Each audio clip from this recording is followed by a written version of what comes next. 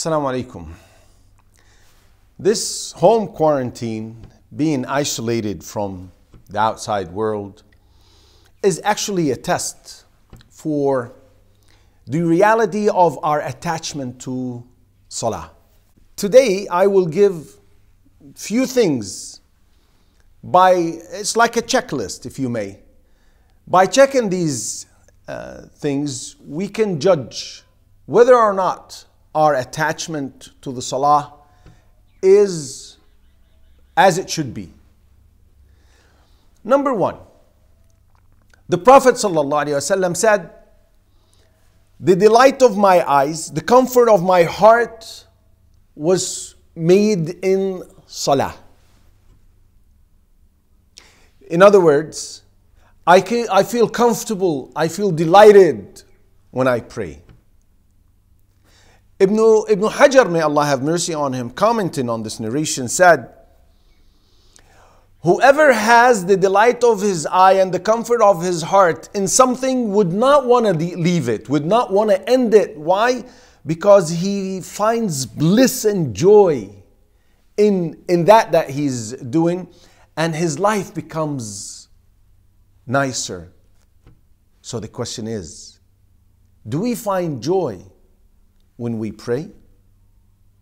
Number two, the Prophet ﷺ used to call upon Bilaal and say, "Bring comfort to our hearts, to our souls, call for the Salah." Now, the Prophet ﷺ faced difficulties in his da'wah, hardships in life and difficulty from the people who were against him. And whenever something would distress him, ﷺ, he would hasten to Salah. So, is Salah for us a source of comfort? That's a question to be answered. Number three, Aisha tells us that the Prophet ﷺ at home would be serving his household. But as soon as he hears the adhan, in another narration, as soon as the time becomes due for the Salah, he would leave to go perform the Salah. Now, when the time becomes due, or if we happen to live in a place where we hear the adhan, what is our situation? Do we continue to do what we're doing until we finish whatever it is, and then get up and perform wudu if we don't have wudu, and then start the Salah, call the adhan and then start the Salah?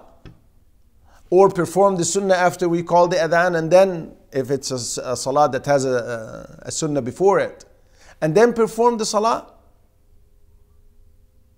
Or do we make it come after whatever it is that I'm doing? That's another check. The Prophet ﷺ said, "The closest the slave will be to his Lord is when he is in the position of sujood, asking Allah Azza wa Jal. You are in the closest position to Allah Azza wa Jal. And therefore, he said, Sallallahu Alaihi Wasallam, so supplicate. So, do we enjoy being in sujood? Do we prolong our sujood and ask Allah Azza wa Jal from His favors? How long do we stay in sujood? Another question to be answered. The Prophet ﷺ said, the best type of Salah is Salah that has a long qiyam. When the person is reciting, the longer he stands up and recites, the better his Salah is. Now, do we happen to be from those who automatically, after وَلَا الضَّالِّينَ آمين, say إِنَّا أَعْطَيْنَاكَ الْكَوْثَرَ or قُلْ هُوَ اللَّهُ أَحَدٍ, because they're the shortest two surahs, for example, or وَالْعَصْرِ? Or do we choose from whatever we memorize the longest surahs? Or do we recite more than one surah in one rak'ah if we don't memorize a lot? Check and see which of the two you are to know the level of attachment to salah. We need to monitor our salah. We need to see how fast we perform our salah. Do we feel that we're burdened and we just want to get it over with? Or are we calm and tranquil and take our time when we perform the salah? Another thing is, do we feel peace of mind and peace of heart when we're praying or not?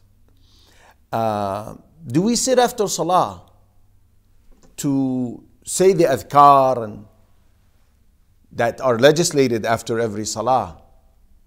Or is it that as soon as we're done, we hasten to go and carry on with whatever it was that we were doing before the salah? Are we firm on performing the legislated optional prayers before or after, or before and after, depending on the salah? Do we maintain these salawat? Do we observe them all or not? Brothers, sisters, all of these are signs reflecting the status of salah in our hearts. It's an indicator, it's a gauge that measures what is the status of salah. So let's be mindful of them. And if shaitan comes and tries to ruin one or more of them, let's be hateful of that and work against the whispers of shaitan. Assalamu alaikum.